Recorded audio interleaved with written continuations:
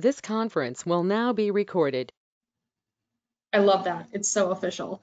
Okay, awesome. Thanks everybody for being on here. I really appreciate it. Again, this is Mandy Patriarch, Vice President of Outreach.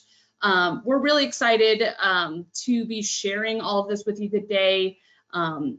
We know it's been just crazy. Just the world is crazy right now, but you know, between the sports and outreach department, we've really been trying our best to come up with a program to respond to the situation we have with COVID. We know all of you as volunteers really want to be able to provide some form of opportunity for our athletes, if that's virtual, whatever it needs to be, or if we can open up some practices like we're going to be talking about here soon, we want to be able to do that. So we have kind of turned this around in the last, I don't know, guys, maybe less than a month, and that might be very gracious. So we're excited. I just kind of want to let everybody know this did start with a return to play committee. We were able to get area directors and some LPCs together just to kind of vet this. This is all really based off of protocols set down from us from Special Olympics International. So we're very aware of those. We kind of poured through those, talked with the return to play committee, and did everything we could to get to this product we have today. So we're going to be doing that today. I just want to let you guys all know that I'm going to mute everybody just for the sake of keeping it quiet, but we more than welcome feedback and questions. So if you have any questions, feel free to just unmute yourself and ask those, or send us something in the chat bar, and we will make sure to address all of those.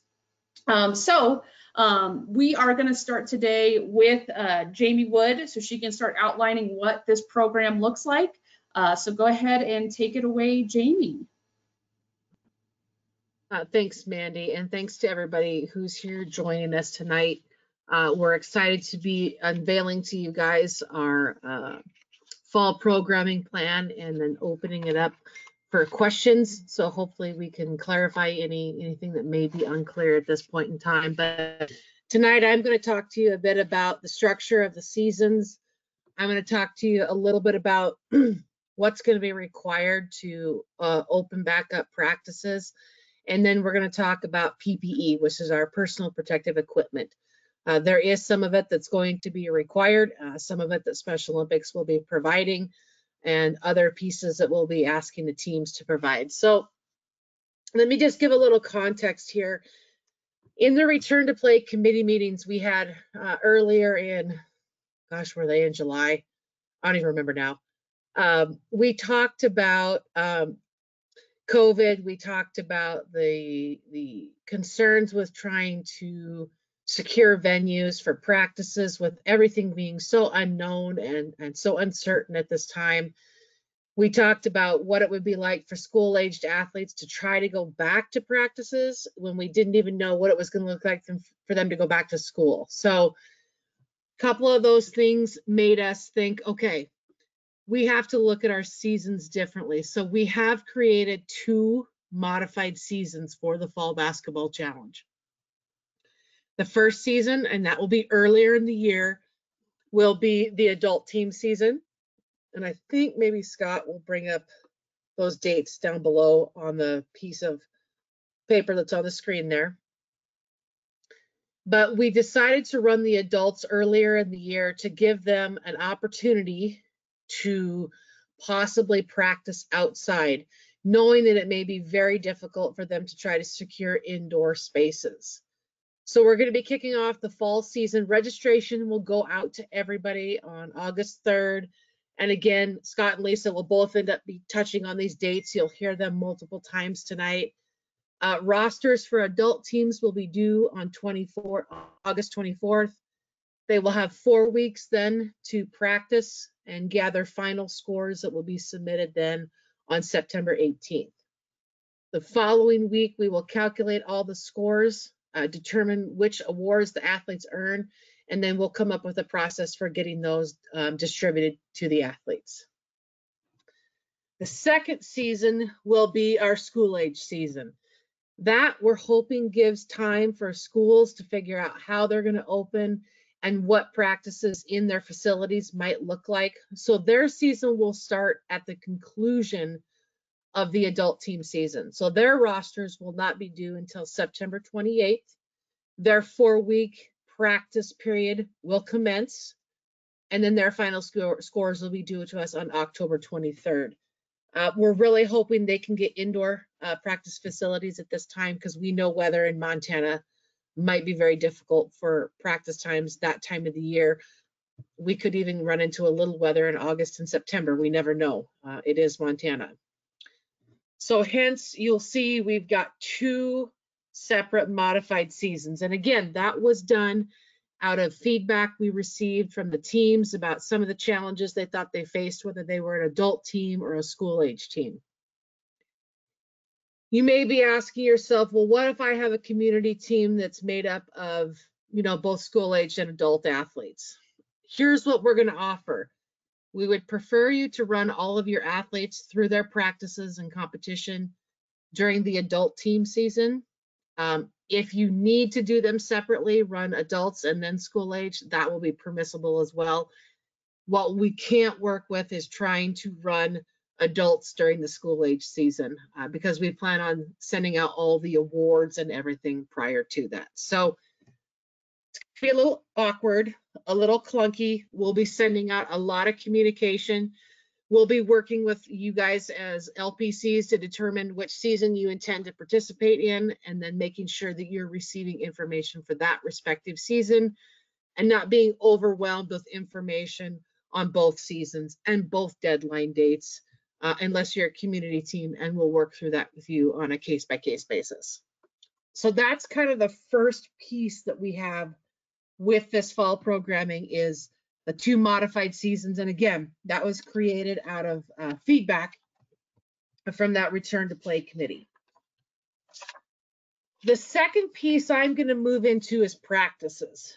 So when we started developing this plan, we were doing it based on a 4-phased return to activity guideline that had been provided to us by Special Olympics International. It started at, if we were still shelter in place, through we can have groups of 10, we can have groups of 50, and then boom, we're back to normal. It also dictated to us that we needed to follow our state mandates, which right now say we can have groups up to 50 gather together while still social distancing.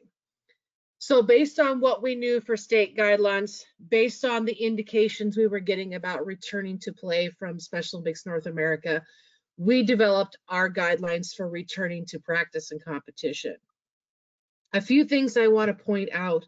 I'm not going to go through this document and read you every bullet point. I trust that when you guys get the document, you can go through all the details, but I'm going to hit a few of the highlights. One of the big things we talked about was practice size. We cannot have groups gathering that are larger than 50. And one thing that's important that we talked about was we can't have that where they're all just packed in like sardines.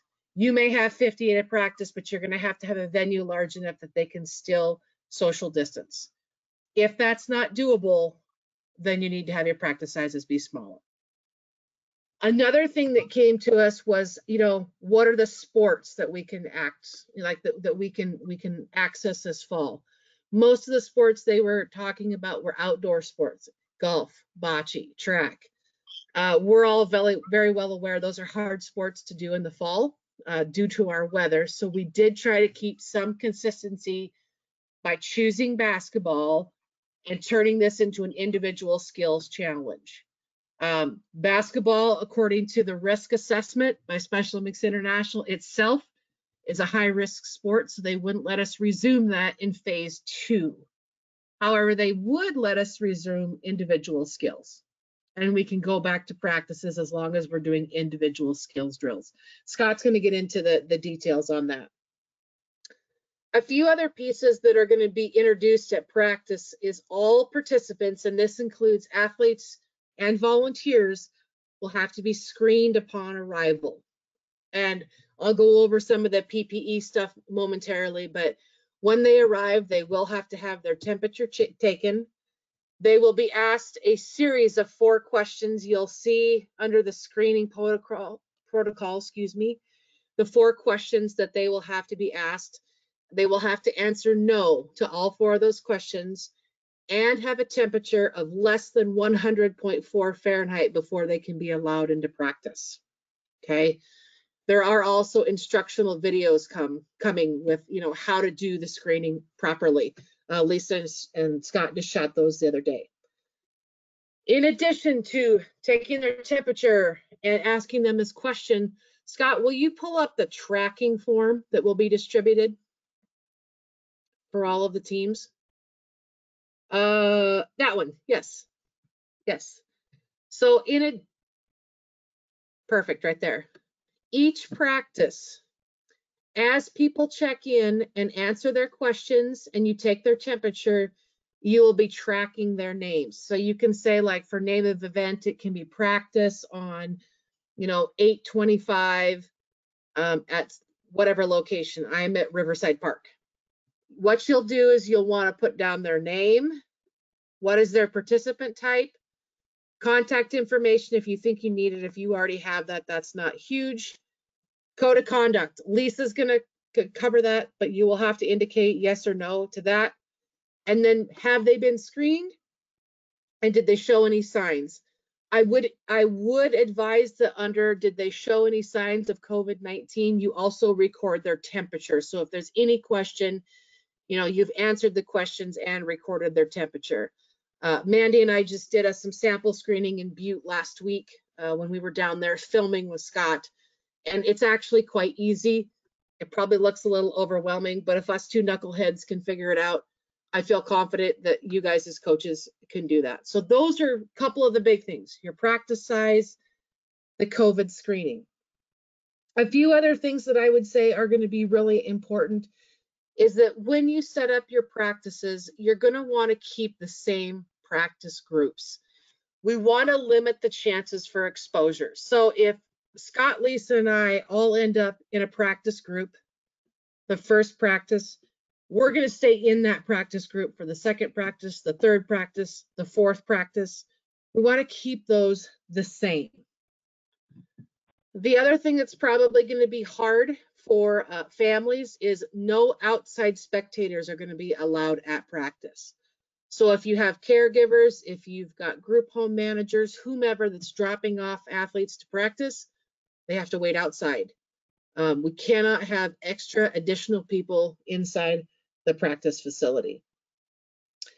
I know, Mandy, this is a huge thing we have talked about, is making enough time between practices that if you're holding back-to-back practices, you're making sure that you're sanitizing and cleaning all the sports equipment and any shared surfaces so that we're not giving any more chances for COVID-19 to spread. We're also going to be sending out, with some of the PPE equipment that we're providing, some educational signage that you can hang around at practices. Just reminders to social distance, reminders to cover your cough, reminders to clean up and be aware of wearing your face mask. I'll address that in a minute because it's always the big question. And if you're sick, stay home. So these will just be some educational pieces that you'll be allowed to, or encouraged, to hang up at practices. There's a lot of stuff that's very visual, so hopefully that will be useful for the athletes. Maybe that visual more so than just constant text-filled signs. A couple of things we would advise as you're setting up your practice facilities is to be trying to do that early. We have noticed that in any instances trying to secure venues right now, everything takes longer. So starting early is good advisement. The second thing we would advise is making sure that all contracts, facility requests, they go through our office. We want Cindy Ryquam to be looking those over and making sure that the appropriate representative at Special Olympics is signing it. Do not sign off on anything contract-wise that's where you're representing Special Olympics. That can cause some liability, personal liability issues for volunteers. So please make sure you're getting those to Cindy. She will vet them, make sure that there's no issues with insurance coverage, and get those signed by Rhonda and Vicki and back out to you. Another thing we want you to be thinking about as you're returning to practice is if you have high-risk participants on your team. there's a good chance you do. Those are people that just may end up being much more susceptible to contracting COVID-19. Now you'll see there where Scott's highlighting, there's a document that Special Olympics International has put together. It's a very concise, well done document that kind of gives you an idea of who may be more high risk. So we'd really encourage you guys to review those documents. If you do have high risk athletes, Scott has a solution for how they can still continue to participate, and I'll leave that up to him. This is the high risk worksheet. It just helps you line out who may be more high risk on your team. When you're planning about this, to go back to practices, take into consideration you may have coaches and volunteers who fall into that category. Outreach Bobcats in Bozeman are one team who comes to mind for us. Their LPC is very high risk, so she's made alternate arrangements for her team to come back. You can see there that there's going to be some educational videos provided for you. Those will be links to the SOI site. They have a great one on screening. They have another one that's really great on how you should prepare your venue before the athletes get there, and also some great ideas for making adjustments to your coaching styles that include social distancing. So that's certainly something we're all going to have to learn. There's a lot here, so I apologize, guys. One question we got out of the Return to Play committee is, what do I do if I have an athlete or any participant that shows up at practice that A, they have a fever, or B, they show signs or symptoms of COVID-19? First of all, you're going to isolate them, you're going to send them home, and then you're going to make sure that they're following up with their medical provider. If they have symptoms, they have to wait at least 7 days before they can return to practice. If they end up testing positive for COVID-19, we need you to report that to the state office as soon as possible. I'd advise probably submitting that information to Mandy or myself. It is our duty as an organization to make sure that we're reporting that for contact tracing, make sure that we're doing our due diligence. And before they can come back to practice, they must have medical clearance from their physician. They cannot return, and that medical clearance need to be submitted to you guys as the head coaches, and most notably to Lisa, so that she can put that in the system to note that they've been medically cleared. If we have somebody who's been tested positive for COVID-19, Lisa will flag them in the system to make sure that we're aware of that. So without a doubt, if they have symptoms, if they have a temperature, you're sending them home, okay? So practice is going to look a little different, and it's going to take a little time. I will tell you that Mandy, Scott, and I went down, shot instructional videos for all of this with a team in Butte last week. And we went through all of this ourselves to see what it was going to be like. We did the screening. We wore the face masks, and I'll get to that momentarily. We went through the social distancing. We went through disinfecting shared surfaces. Uh-oh. Sorry, guys, my computer froze for a second. And so we know that it's just going to take a little more coordination and organization, but we have faith in all of you as capable individuals of being able to do that. The third piece I want to talk to you about is the PPE, that personal protective equipment. In order for us to return to practices, there is some of that is going to be needed. Most notably is those thermometers that I talked about with the COVID screening, disposable face masks. Now, I want to be clear here. We can provide up to 5 masks per athletes. They're disposables. We're not going to depend on people to have to go wash them, but disposable face masks. We have a PPE request form that has been sent out to all of the local program coordinators, and we would ask that you have one designee respond and fill that out, just giving us the appropriate or approximate numbers of athletes that you think might participate. So Special Olympics will provide you with thermometers for practices. And I think, Mandy, did we decide on a 1 per 25 athletes on their request we would submit thermometers out? Yeah. Okay. And then we will send 5 masks for every athlete.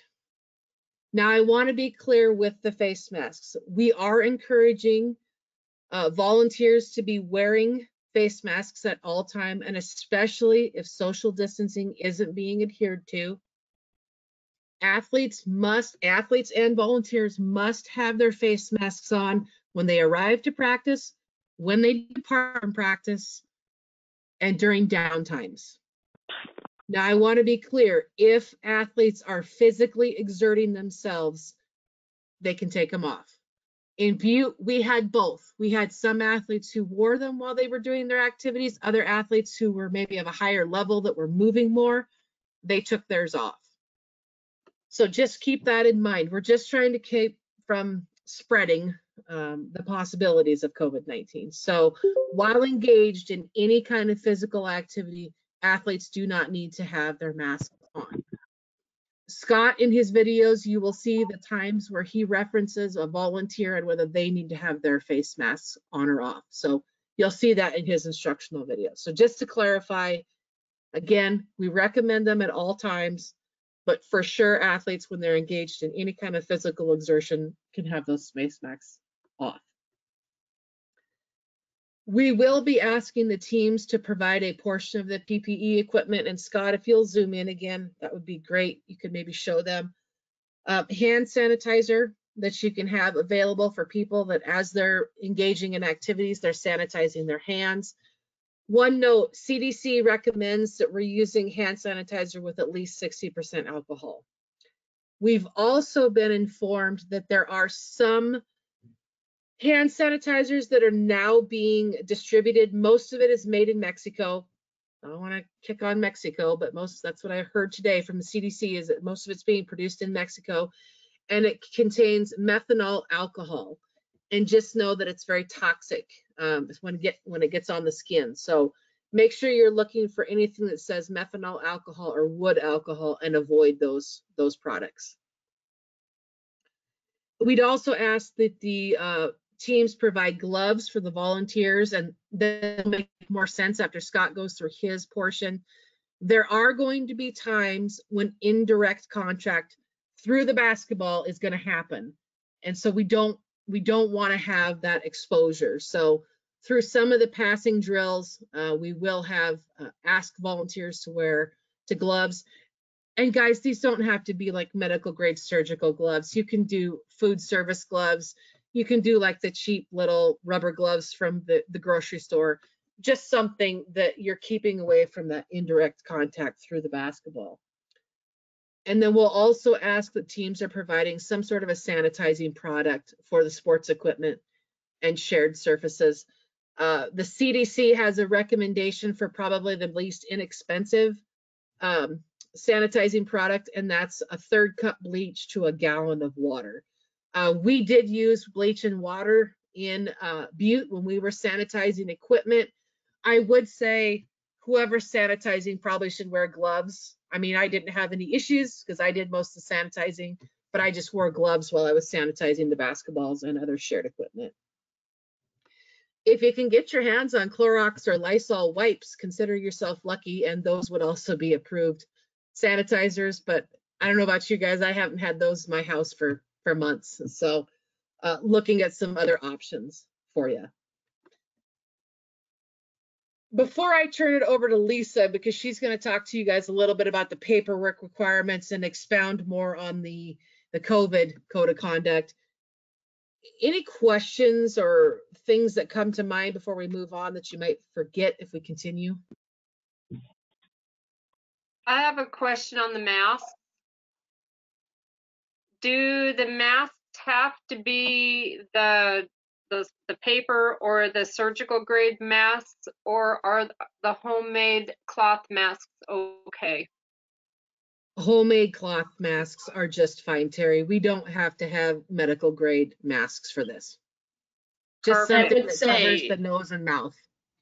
That would be part of that education piece too, just helping to make sure our athletes know they need to be keeping them clean. And I would definitely recommend they wash them after every practice. But coaches, you guys can help educate on that. Yep.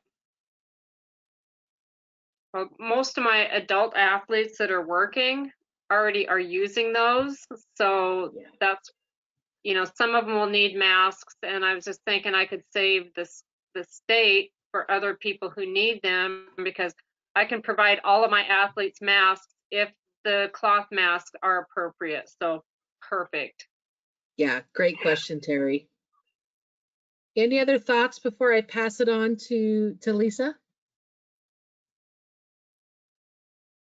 One point clarification real quick, Jamie, that I feel like is probably obvious, but I just like to point it out with the screening protocol. The biggest thing that the recommendation is, and it's pretty obvious, but I didn't really think about it until we were at Butte, is making sure your screening is taking place away from where the rest of your athletes are congregating.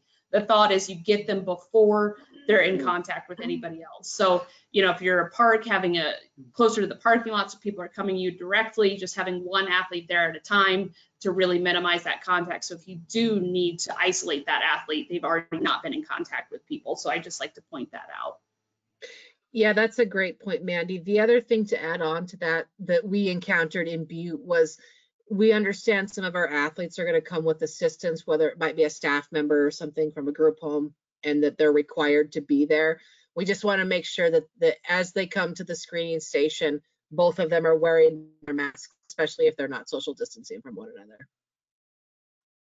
So, perfect. Well, if you guys think of anything, you can always send some questions to the chat bar, or we can revisit them later. But I'm going to go ahead and turn it over to Lisa, and she's going to talk to you guys about paperwork. Thank you. Thanks, Jamie, and thanks for everyone coming tonight. We sure appreciate it. So once again, with all of our games, we are requiring paperwork to be filled out and up to date. So all athletes that plan on competing in our Fall Basketball Challenge will be required to have current paperwork. The athlete medical, the consent, and I also need a code of conduct with that. In addition to our standard code of conduct that we have, like Jamie touched on, we do have now from Special Olympics North America, the COVID-19 code of conduct. This is mandatory that it has to be filled out, that the caregiver or family member or whoever reviews this and signs off it. And I do need that also. It is a one-time form. And from here on forward, we are requiring that form until, if this ever ends, we'll see. So for the athletes, you need the athlete medical, the consent, the standard code of conduct, and this COVID-19 code of conduct. On all volunteers, which is the area directors, local program coordinators, coaches, and volunteers, you also have to have current paperwork, and that would be your volunteer application, a current protective behavior test, and also the COVID-19 code of conduct. All paperwork has to be submitted to me at the state office. You can either fax it to me, email it to me. If you need that, I can get that information for you. But the due dates for these are going to be the same dates as the registration is due. So for the adult teams, the registration is due August 24th. And for the school age teams, the registration is due September 28th. So those are the Lisa? same dates. Yes. Let's clarify that that's rosters. Oh, I'm sorry. Not their final piece. Yeah. I'm sorry. Rosters on August 24th for the adult team and school age team. It'll be September 28th.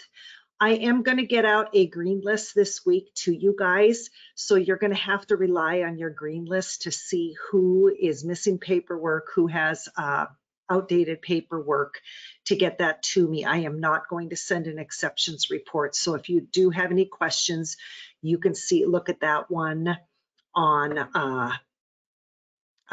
well, I'll send it out Thursday. So whether the weekend or next week, you guys can look at those. So please, reach out to me if you have any questions with any paperwork. I think that's it.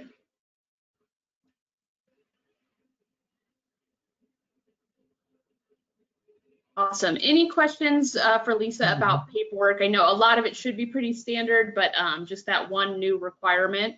Is everybody comfortable with that? Mandy, I just have one point of clarification, because this has come up in some other questions.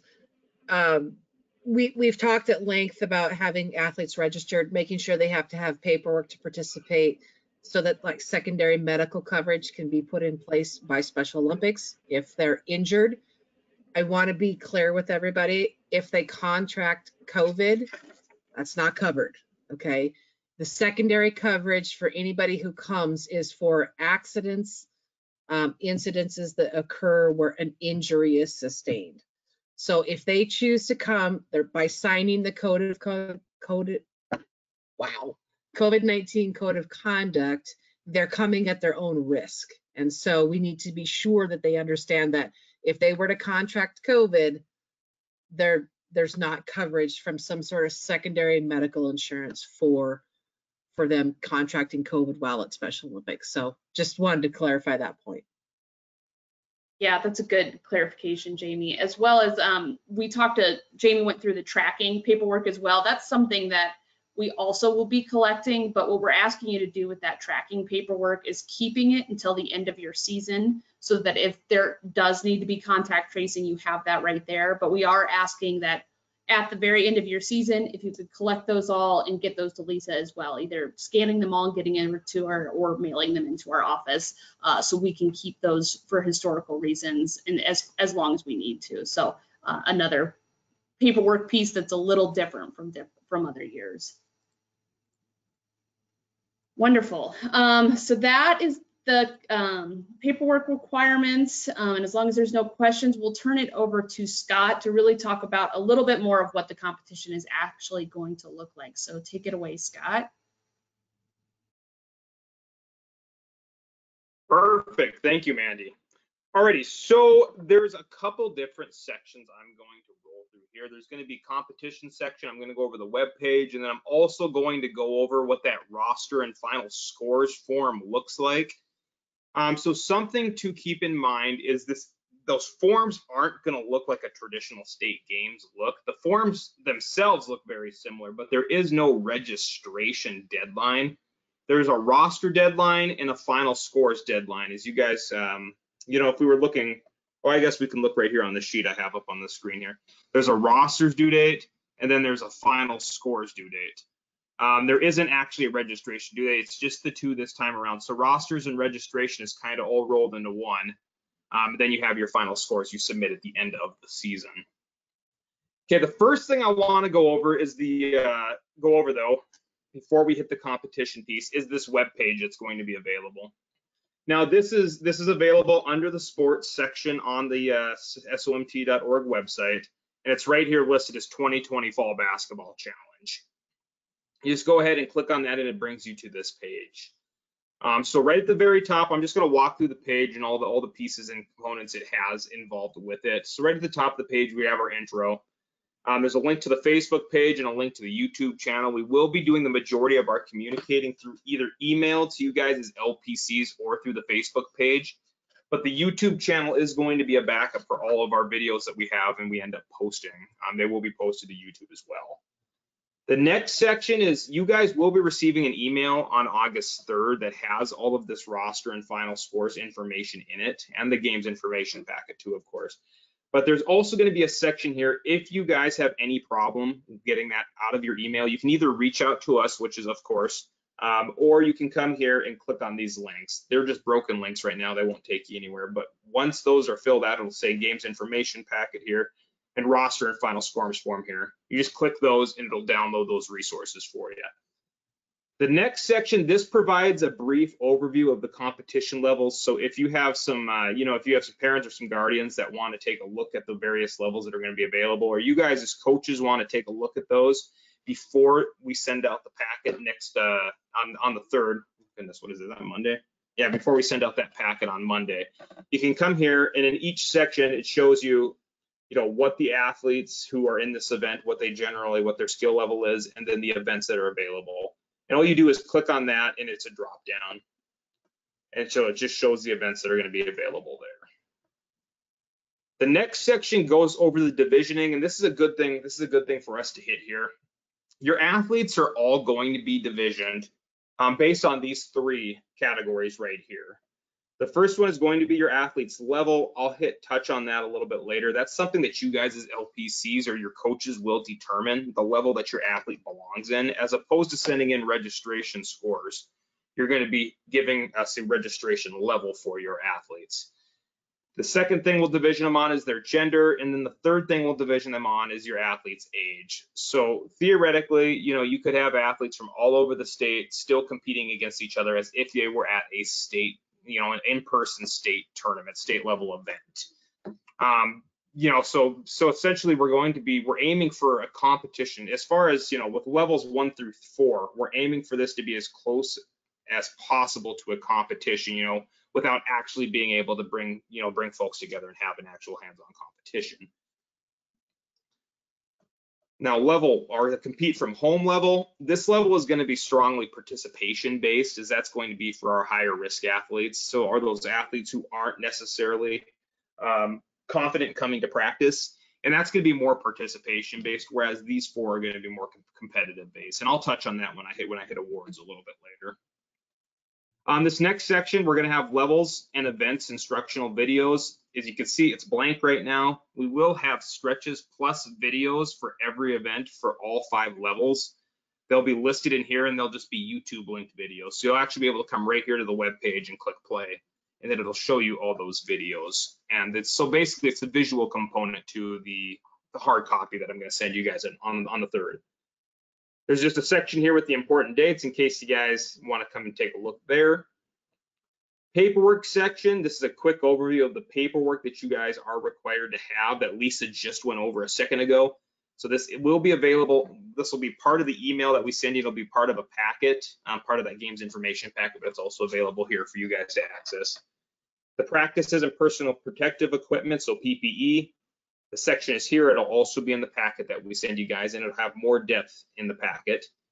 We'll also have those videos for disinfecting equipment and screening before practice, and the proper way to do that before practice. Those videos will be available right here. You can see where it says videos coming soon. That's where we will have those YouTube linked videos put in there as well. There's the remember to stay safe section. This is in particularly targeted towards your stay-at-home athletes, but it's also good for you guys to have together in practice. There's a section for your athletes, for you guys as coaches to submit photos and videos if you want to. And then there's this FAQ section that you guys go in, and this is all stuff that will be answered in the packet itself. And then, of course, the page is rounded out by our 2 major sponsors for the state basketball, which these guys help us out every year, and they're going to help us out this year. So we're excited about that. So that's what the web page looks like. All the material that you guys don't see on here will be posted by August 3rd. Okay, so next thing I'm going to roll in, guys, this is going to be a super duper brief overview here, because this next section of this packet is 26 pages long. That sounds super duper intimidating, but it really isn't when you'll see what's a part of it. And this is the skills, rules, and instructional guide. So that section above that Jamie and Lisa had talked through has to do with practices, PPE equipment, proper protocols for when you're at practice and competition venues. Now this section right here is going to go over every single event and level that we're going to be offering for the Fall Basketball Challenge. Now, built into each one of these sections, and this is where it goes back to, you remember earlier when I said, how we're going to division athletes is based on the level that you assign your athletes. Right here at the beginning of each section is a descriptor for you guys to assign your athletes a level. Okay, so compete from home skills, that's pretty obvious, but we'll scroll down to level 1 here so I can show you guys an example of what I mean as far as assigning your athletes a level. Okay, so we get down here and boom. So you see this bullet point, the descriptor here, which is level 1 contains assisted events. These events would be considered modified events at the state basketball tournament. Athletes in level 1 often display the following characteristics. So when you look at your athletes and you look at the skill level of your athletes, I mean, most of you guys know your athletes. They've competed with you guys for a number of years. But you take a look at them and you say, hey, Billy Bob, he really needs assistance when he's doing his events. He doesn't know basketball in particular well. I should probably assign him to level 1. So then you would end up assigning Billy Bob to level 1. And then When you assign him the level 1, I will take him and I will place him against other level 1 athletes of similar age and gender from across the state. And that is the way that you start at. That's the way that section is available for every single level that we have. So you can see here, level 2, we have all the bullet points here, and it continues for level 3 and level 4. There's descriptors for each one of your athletes and what level you guys should assign the athletes based on their skills to. Now, also available for each section for you guys as you guys set up these practice venues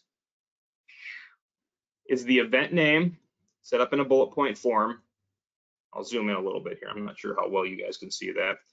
Is the event name, how to set up the event, how to properly complete the event, and then how to score the event.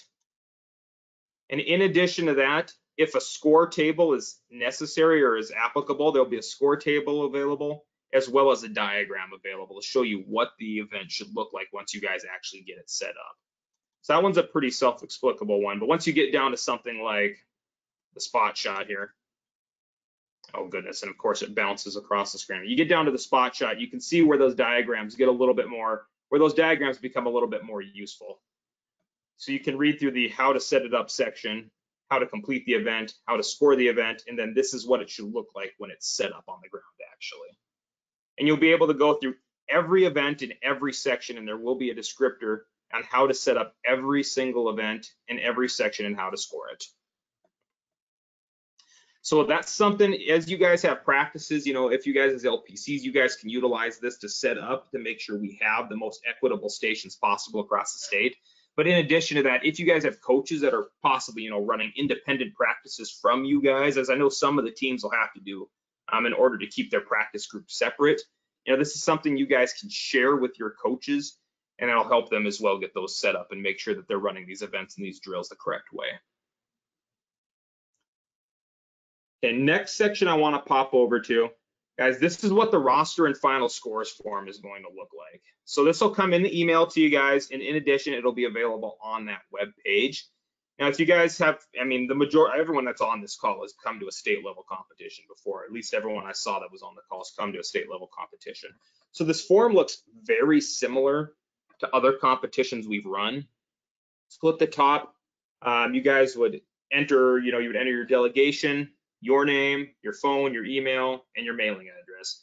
Now the mailing address, that's something so we can send you guys PPE equipment. I know that was on the PPE form as well, but just in case something gets mixed up or lost in the way, we have that mailing address on this so we can get you guys your PPE equipment that you've submitted on your request forms, hopefully by the time we send this out.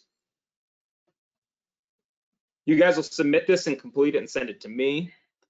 And basically how this form and how this document is set up is you have three main sections. You have your volunteer section. So this is where you'll list all your volunteers and coaches that are participating.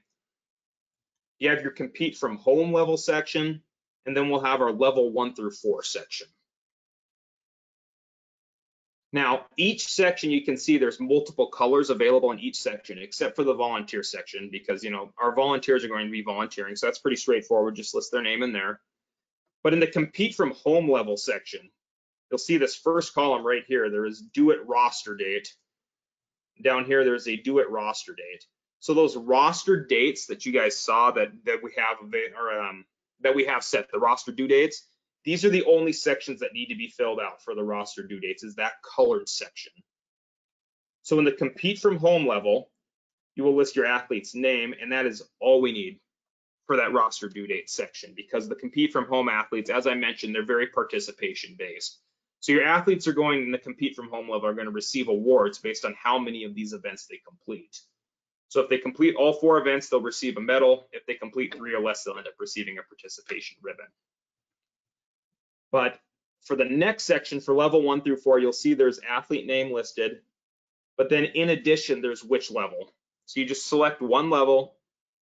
For example, here, example athlete 2 was listed in level 2. Example athlete 3 is for level 3. And that is all we would need at that roster due date from you guys, just a name and assigned a level if you're having your athletes there in practice. Now for your athletes that are going to stay home, again, we just need their name. That's it at the roster due date. Hey, Scott.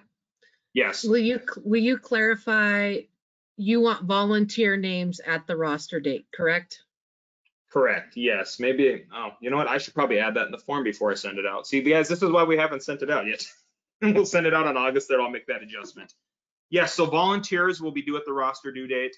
Athlete name for the compete from home level due at the roster due date. And for levels 1 through 4, athlete name plus the level that you guys as coaches think that they most belong in based on those descriptors that are in the rule book from the previous document we had looked at. Now, the final score date, as long as you guys are using a compatible version of Excel, the final score date is when these two sections will be due. So the green section and the gray section. Okay, and why I say a compatible version of Excel is because the way I've set this up is that you guys should be able to just type in your score. And if you watch the total column over here, it automatically will adjust your score as you guys type this in. So your athletes for each section only have to do one event from the passes. Here are all the passes. They pick one event, they plug their score in. From the dribbles, they pick one, you plug in their score. And all we're asking for from you guys is the athlete's overall best score. We're not asking for, an average of 3 or the average of the 3 lowest or the 3 highest, just literally their best score that they were able to complete during the 4 weeks. You go ahead, plug in that score, and it automatically adds up that total for you guys farthest on the right. Just make sure when you're completing these events, you go ahead and enter the score in the right column for the event that they're participating in. Now for levels 1 through 4 down at the bottom, we have the events listed because every event has at least 3 options, or every level has at least 3 options, and the levels 3 and level 4 have 4 options. So right underneath this, you'll see the events that were available within those options. And then very similar, example athlete 2, he was in level 2, so he would have done the stationary pass. So you would enter his score in, and it automatically totals it on the far right for you. And you would go ahead and fill that all the way through, and boom, there you have your total score on the far edge. And then that is all you guys need to do for that athlete. You can move on to your next athlete. And again, it is literally just the best score that athlete was able to achieve during that 4-week period. For the athletes, if you follow the instructions here for athletes in levels 1 and 2, you just leave the 4th slot blank because levels 1 and 2 only have 3 events to participate in, but levels 3 and 4 have 4 events to participate in. So you would fill in all 4 of these slots. And that's about the extent of that registration form. So again, volunteer section, I'll add in due at roster date there. Blue section and orange section, that's what's due at the roster date from you guys. And the green section and the gray section are what is due at the final scores date. Okay, so I think that's all I have for that Excel sheet. Boom. And boom, yeah. Well, Jamie, Mandy, is there anything you guys need me to hit in addition to that? I don't think so. I mean, I think that covered everything. I'd love to open it up. I know it's a lot right now. And I know once you guys actually have time to dig through those instructions and watch the videos, you might have a couple more questions. But right off the bat, any questions for Scott that we can answer to clarify anything?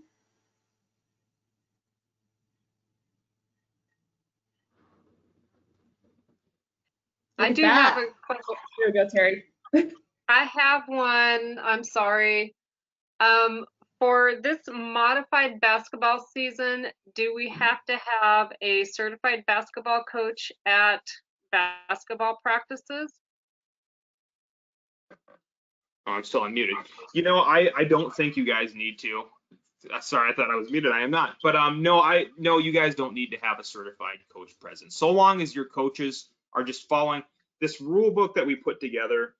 The way I wrote it is so hopefully you could follow it through step by step and be able to complete an event just like that. So I mean, we understand that volunteers might be uncomfortable during this period, coming back and being a part of practice. So I don't think you guys need to have I wouldn't say you guys need to have a certified basketball coach, especially from on top of that. I'm not offering a certified basketball training this fall. We will be offering some basketball stuff later on, but as far as an actual certified basketball training, I won't even be offering one of those since we're focusing so much on this thing or on this fall basketball challenge. The reason I'm asking is my 5-on-5 adult teams coaches decided they don't want to do it anymore. So I'm stuck without a 5-on-5 coaches. So I'm going to be taking this on, and I'm not certified in basketball.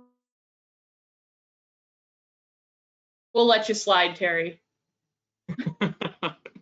Yes, good question though. Thank you. That's a very, very relevant question. Any other questions for Scott as it pertains anymore. to? Oh, sorry, you were frozen there for a second, Terry. Any other questions for Scott?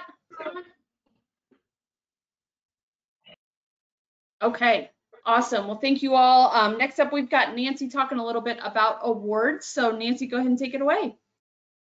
Awesome. Thanks again, everyone, for being here. We really appreciate it. So all athletes competing in the Fall Basketball Challenge will receive an award.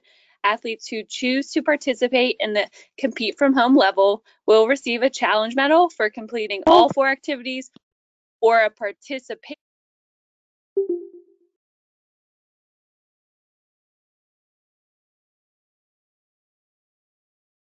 There you Hello? go. Sorry, Nancy, Can you are hear you me? back? Yep, there you go. Yes, back. Okay, I'll hop right back in there. Okay, so all athletes who choose to participate in the Compete from Home level will receive a challenge medal for completing all 4 activities or a participation ribbon for completing 3 or less of the activities.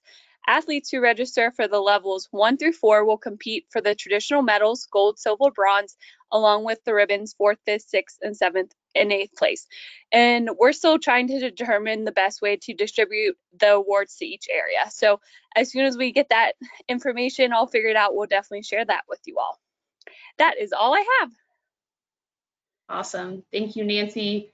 Any questions on that? And honestly, I think I saw Karen on here. This was just a suggestion we got after virtual games. We really want this to feel special. Our athletes are putting in the work. So thank you, Karen, for bringing that to our attention for virtual games. And we really hope that because there is that element of competition here, we want to make sure that they are recognized in that way. So we're super excited about that. Any questions about awards? For now, I know there's some missing information we're still working on.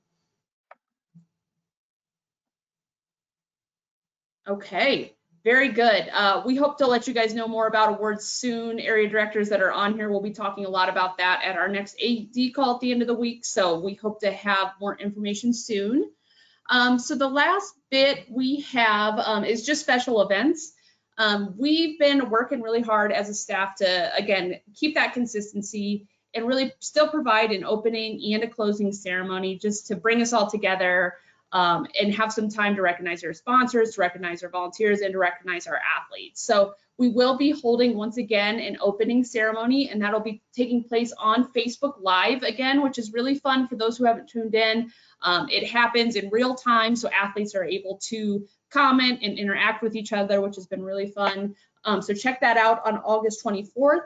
And it'll also be premiering on YouTube at the same time. So for those of you who don't have Facebook, you can still go watch it on YouTube. So we encourage you to check that out. And then we'll be doing a closing ceremony again as well. And that's going to take place on November 5th, the same way. We picked that date because that would have been our opening ceremonies for state basketball. So we really wanted to still have a time to come together and celebrate. The one thing I will say is please do, we have that spot for submissions that Scott showed you on the website. Email those to any of us. I've been getting texts with videos and pictures. You can submit them on Facebook. Really, any way you can get those videos and pictures to us, I encourage you to do so. We are making a point to use those in closing ceremonies, as well as some of the news stations that have been working with us have been able to put a lot of those video submissions on the news as well. So if your athletes want to be on TV, make sure you're getting those into us, and we'll make sure to share those as well. So those are our special events.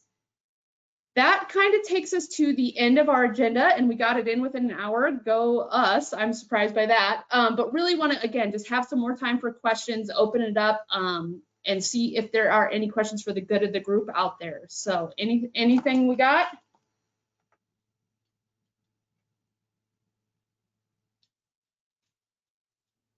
All right. Well, and they can unmute themselves, right, Mandy? Yes, Yep, I've unmuted you also. If you are muted, you should be able to just hit that mic and unmute yourself if that's what's going on here. So, okay. Any questions? Going once?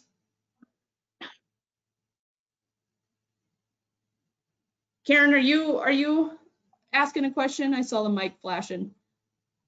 Nope. Oh, my Okay. cursor's just on my, nope, I'm not. Sounds good. I will just see if I have athletes that are interested, and we'll go from there, so. Sure. That sounds great. Well, thank you all so much. We really appreciate it. As always, this whole team is available for any questions. I'm sure we can all answer any of them. So we look forward to it. Again, just a reminder to get that PPE request form in. That's kind of your first thing due. So take a look at that, make sure you're getting it in. And if there's no other questions, we will talk to you all soon. Thank you all. Thank you, guys. Thank you. Thanks, guys. Bye-bye. Bye. Bye.